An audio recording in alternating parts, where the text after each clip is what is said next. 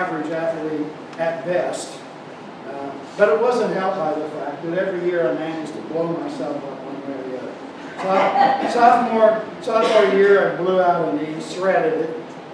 Junior year, making a tackle, I broke a shoulder. And senior year, with the starting position, I broke a thumb on Danny Bell's football helmet. And I was pretty frustrated at that point. My God, why am I breaking my body doing this?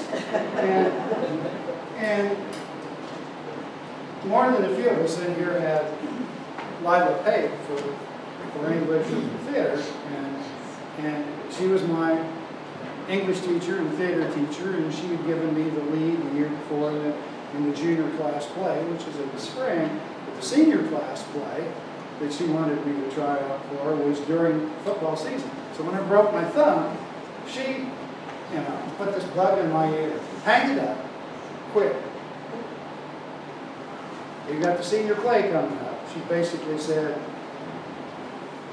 you got the lead if you want to do it. And so I'm thinking, why don't I just bag this? What's the point? So I thought about it over the weekend, so I made a decision, went into practice on Monday, and it's Don Taylor and I, who was my favorite teacher, a huge influence on me. Don and I sitting back in the coach's room. And Don is very methodically, piece by piece, with athletic tape, shaping this big knit-like cast for my thumb and my hand. We're sitting there, and he knew, he could tell something was really bugging him. He said, what's going on with it? And I said, Coach, I just don't know if it's working. I'm really thinking about quitting. And he said, how much pain can you tolerate? Nobody had ever asked me that question before in my life. And being a 17-year-old full of pea and vinegar teenager, I can take a lot of pain, Coach. And he said, well, if you can, don't quit. I'll get you through this season. Just don't quit. Because if you quit,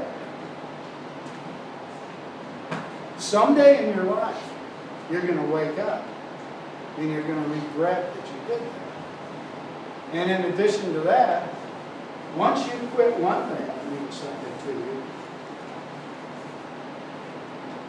every time in the future you've got a challenge, it just gets all that much easier to quit. Because you've been down that road.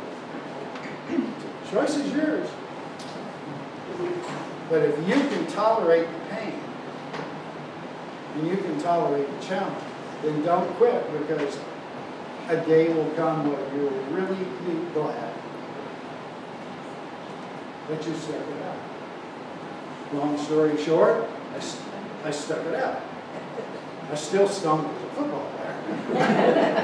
But I stuck it out, and we got to the end of the season, and our final, at the end of our final game, which I think was Huntingburg, it may not have been, but that's what my memory says.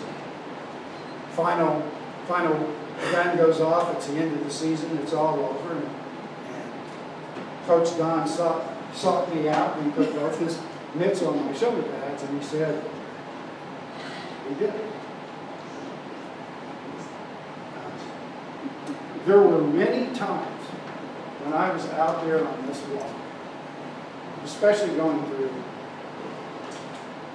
the Nevada and Utah desert, and it's 117 degrees every day, day after day, with no shade whatsoever on that side. Same thing. Why?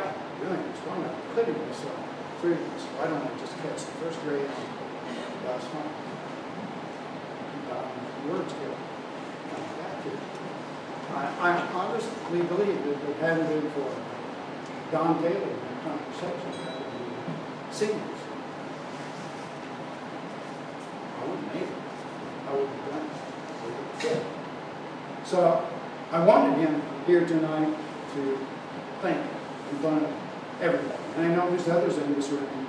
Don Taylor was about everybody's favorite teacher back when we were students. Have similar stories and feel that way. Don can't be with us tonight. Like I said, he's struggling. So in your own way, in your own time, tonight after this is over, however you choose to do it, throw up a prayer for that man. He really deserves it. He's a good man. I feel so.